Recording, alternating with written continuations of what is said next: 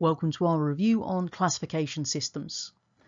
So the first thing we need to do is understand what we mean by the term classification. So when we talk about classification, we're talking about sorting organisms into groups based on their similar characteristics. Now you might wonder, why on earth would scientists bother doing such a thing? And there are three key reasons behind it. First one is to help us identify species. The second is to allow us to predict characteristics that they may have. And the third is to actually show these evolutionary links between different species.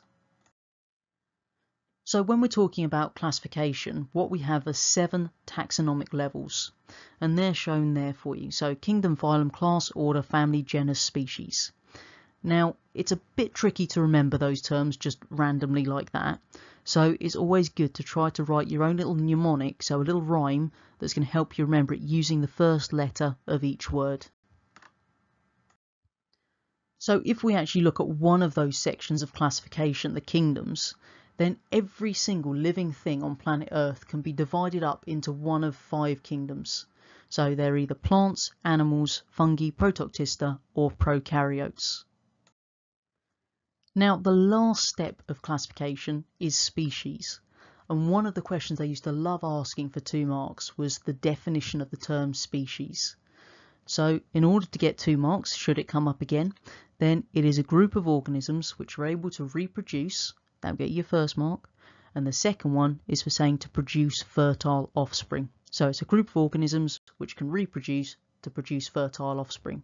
And if you write that, you'll get 2 marks. So what we actually have are 2 classification systems we could use. The first one is called artificial classification.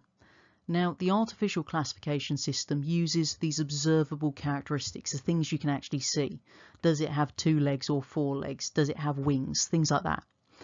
It doesn't consider any evolutionary relationships. And there are some key problems with using the artificial classification system. And the key one is, if you look at the little picture in the bottom left there, that's of a species called the Archaeopteryx. It's extinct, doesn't run around today, as you probably have guessed. But when you look at that, and we look at the actual features we can see, it's got wings, so it should be a bird. But if we look at its head, it has no beak, it looks more like a reptile. So it throws up that question of, where do you put things like that? The second classification system is the natural classification system. Now this is based on evolutionary relationships which have been determined by analysing the DNA of different species. So what we actually do here is carry out this study called phylogeny, which is basically where we're looking at evolutionary links through studying the DNA.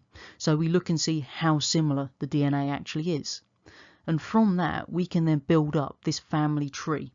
And what we can see in the right hand side there is just showing us our human family tree, if you like. So Homo sapiens is right at the top there in the right hand side, and that's modern humans, so that's what we are today. And as you come down, you can see all the earlier incarnations of humans in their evolutionary lifetime.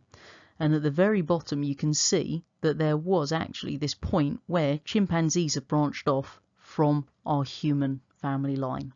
So this is something that we've discovered by carrying out all these studies on DNA, and then by working out where organisms get placed based on how similar the DNA is to one another.